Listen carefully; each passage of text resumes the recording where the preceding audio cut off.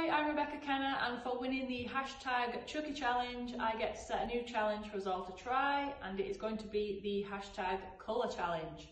So what we're going to do is set the colours onto the spots, ball in hand to start. We're going to try clear the colours down to black. Once you get onto the black, don't pot the black, set the colours back onto their spots, and then we're going to try go from the black back to the yellow, then carry on. So whatever points you score, how many times you get through it, that's your score. So post your video with the hashtag colour challenge, and let's see who can get the highest. I'll try to give you a little demo now. So ball in hand to start, colours on the spots.